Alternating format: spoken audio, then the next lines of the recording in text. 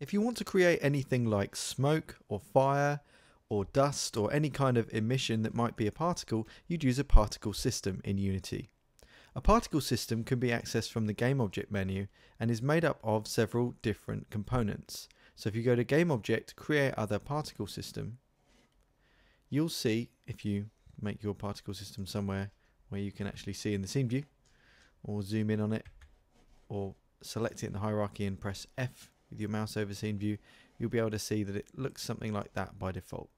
It's made up of an ellipsoid particle emitter component, a particle animator component, and a particle renderer. We're just going to make something basic in order to show off what you could do to make a very simple explosion. In this example, I have a box with a rigid body on, and when it detects any collision with another object, it gets destroyed. So this script, box destroy, is on my weight component, and when I press play, as soon as the box hits the floor, it gets destroyed.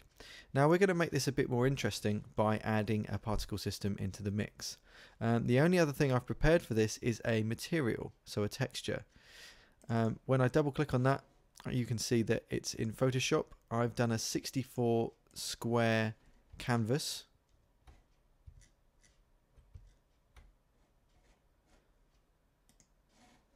And with that, I've drawn on a simple star shape and saved it into my assets folder. I haven't made the material for it yet. We'll look at making that in a minute. So with this ellipsoid particle emitter, particles are getting generated around its transform. Okay, so you can set size, energy, which is the amount of time spent in the world, amount of emissions at any given time, world velocity, local velocity, randomized, tangent. And tangent's the one we're going to look at now. So the first thing I'm going to go in and do is to set the size. So I might want it to be between 1 and 3. Then energy wise, I want them to exist between 1 and 2 seconds. And I don't want there to be quite so many of them. So I'm going to take that from anywhere between 20 and 30. Now they're all billowing around because they're being created at roughly at the same point within some reason.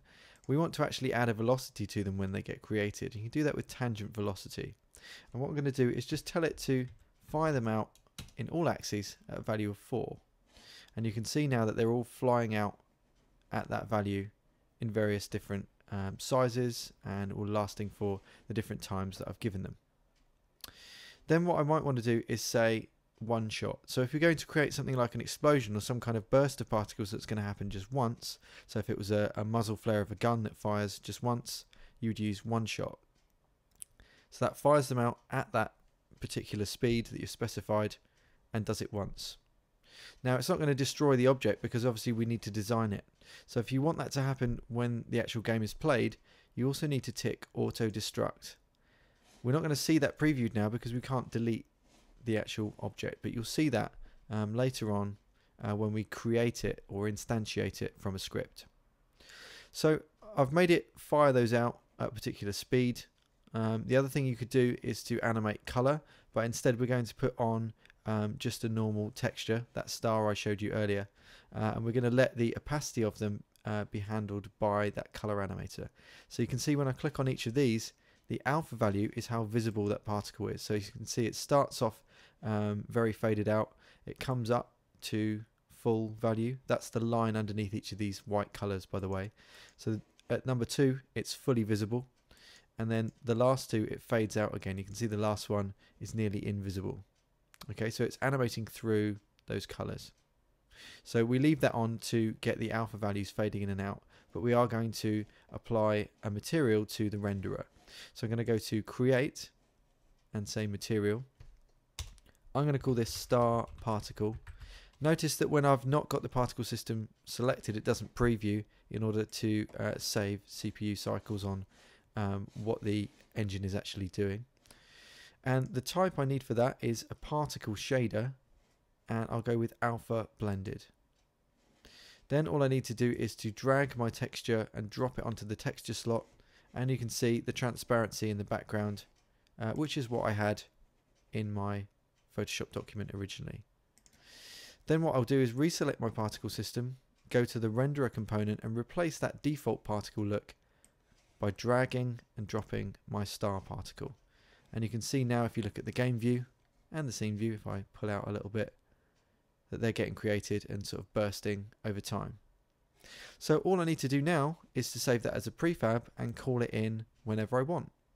So what I'm going to do is go to create and prefab.